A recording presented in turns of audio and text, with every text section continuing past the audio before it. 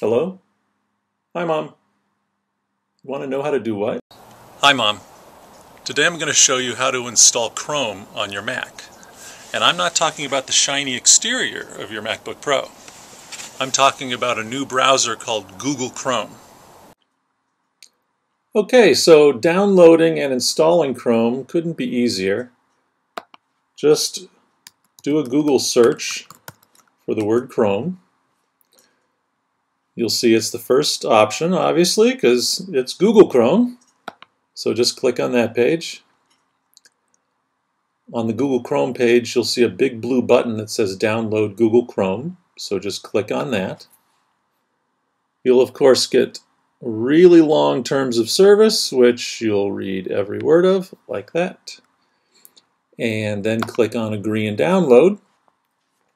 Depending on your connection, this will take a couple minutes or so. You see it downloading here.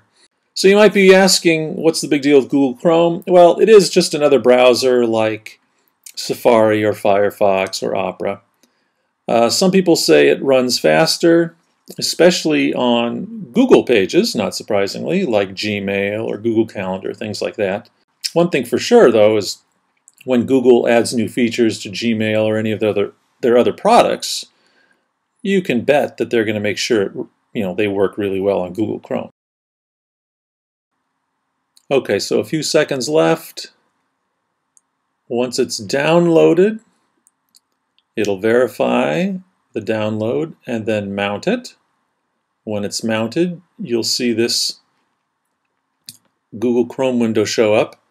And it might be a little obscure here, but basically what they're telling you with this arrow is just click on Google Chrome and drag it here. And what you're doing is you're copying it into your application folder. You can see right up here. It'll say copying Google Chrome to applications. That's almost done. That's all there is to it. You can close this. Actually, you should probably eject it. It's almost like a disk. So Control click on that icon and then click eject. So now to run it, you'll just go to your applications folder. There's Google Chrome. It has this slash through it because you just downloaded it. So when you click on that,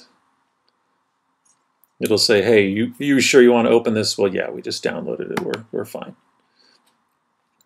So there you go. That's all there is to it. Play around with it. See if you like Gmail running in it better than Safari or Firefox. And hopefully that's helpful. Talk to you later, Mom. Bye.